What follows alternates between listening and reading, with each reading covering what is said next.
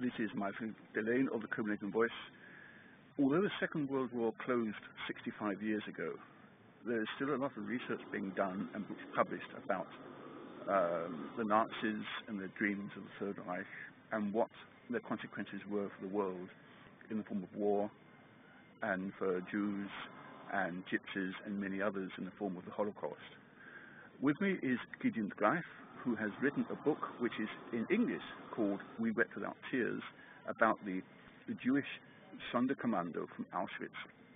Mr. Greif, could you please tell us what the Sonderkommando was and what function it had? The Sonderkommando in Auschwitz-Birkenau was a group of Jewish prisoners who were compelled to be the workers of a death factory. In other words, they had to do all the black work of the death industry, but I have to emphasize immediately that none of them have ever killed one person. The killing, the murder, the gassing, always, with no exception, was always made by the Germans. All the other works, compulsory, was made by this group of Jews, mainly Jews. There were few Poles and few Russians in this commando, but it was mainly a Jewish commando, working squad. All the other works except the murder were done by the Jews. How many were there in the Sonderkommando? It depends when. At the beginning there were 6. At the end of the process, towards the arrival of the Hungarian Jews, there were almost 900. And it is a huge commando. What time period are we talking about, and how many prisoners were there going through Auschwitz? We are talking about 4 years, from 1940 to 44. So at the beginning it was a relatively small commando, but as the final solution became realistic and many transports of Jews were deported to Auschwitz-Birkenau, the number of workers in this factory was growing. I'm not using the word factory just because it sounds nicer, because it is a real factory. An industry. All what you can imagine about factories was there. There were only 2 basic differences between any normal factory you know here in Denmark for anything and a factory called Auschwitz or Treblinka or Majdanek or Sobibor or Belzec or Chelmno. The first difference, basic difference, is the raw material, which in this case was human. As long as trains arrived, the factory could function. And the other basic difference is the end product, which is in this case ashes, human ashes.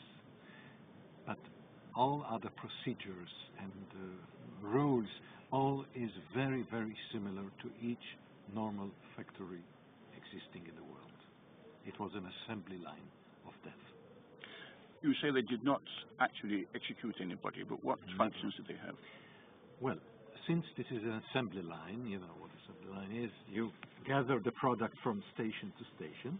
The first station was the undressing room, where they welcomed the Jews which were going to die there, to be murdered by the Germans. So they had to tell them what to do, not always. Mainly they preferred not to speak to the Jews in order not to tell them the truth. If you want, we can elaborate on this later, why they behaved in this way.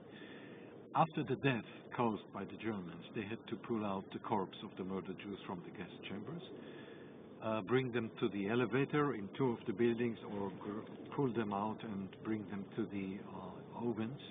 In the other case of number 4, 5, there were 2 couples of crematorias, 2, 3, 4, 5. It's technically different. And then to a third group.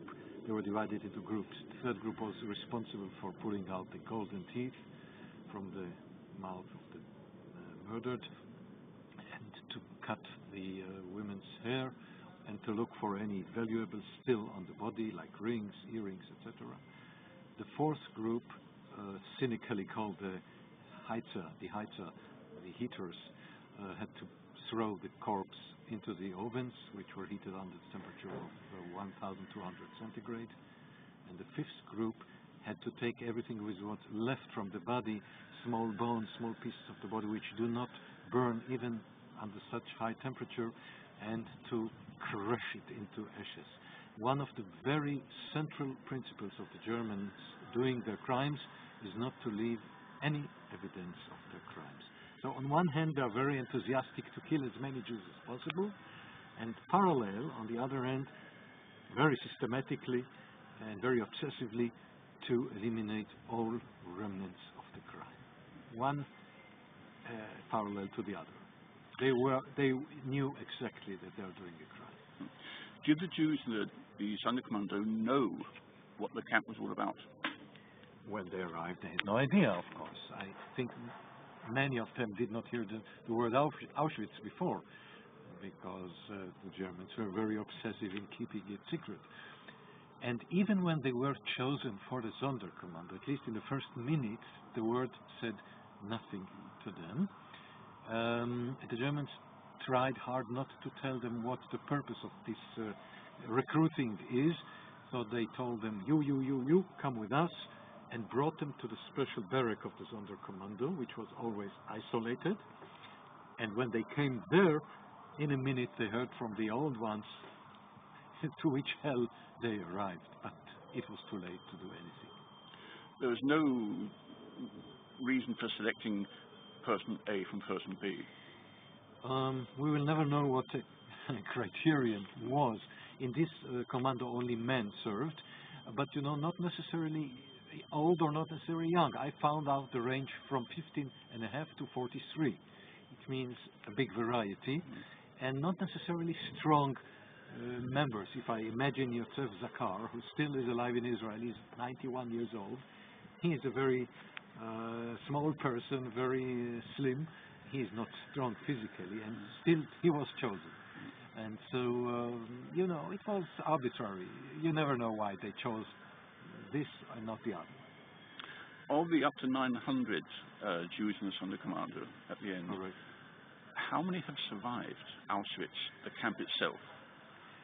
About 100, and even this was not the plan of the Germans. In principle, there should be none of them alive, in order not to tell what they have seen. In German it was called Geheimträger, which means the bearers of secrets, and each bearer of secrets has to disappear because he can tell the truth. It was just a miracle, or a negligence of the Germans, that such a relatively big group stayed alive. It was not according to the plan. The background is the chaos which prevailed near the 18th of January 1945, when thousands of survivors were evacuated from auschwitz-birkenau and the subcamps. And when the last Sonderkommando prisoners realized this, they were smart enough to mingle among the thousands leaving the camp, and that's the way they saved their lives. And that's the way I could find them and interview them in order to document this important chapter in the history of the Holocaust. But was there a list of names that the Nazis had kept? No, there was no list. So how my work was, in a way, a detective work. I had really to find out, to hear. People knew about my research. They called me. In some cases, too late. I'll give you one example. Is it recording? Yes. One case, when I was almost finished with the first part of my research, which refers to the Israeli survivors, I got a phone call that there is one person called Baruch Blum living in a city, Bat Yam, not far from me, 10 minutes by car. And so I immediately called her, and his wife said, "Don't come, it's too late. He is still alive, but he had a stroke a few weeks ago. He can't speak." But I was stubborn. I said, "I will come and I will bring one of his comrades who is still alive." They work together in the same crematorium, and which I did, but unfortunately he could say one sentence which he repeated 30 or 40 times. "I was cleaning the boots of the Germans. I was cleaning the boots of the Germans." Nothing more. And I was thinking, if I would be here half a year before, he was such a good source for information. So my research was, in a way, saving this important document and preventing its loss from the world, because when they are dead, nobody can replace them. Nobody.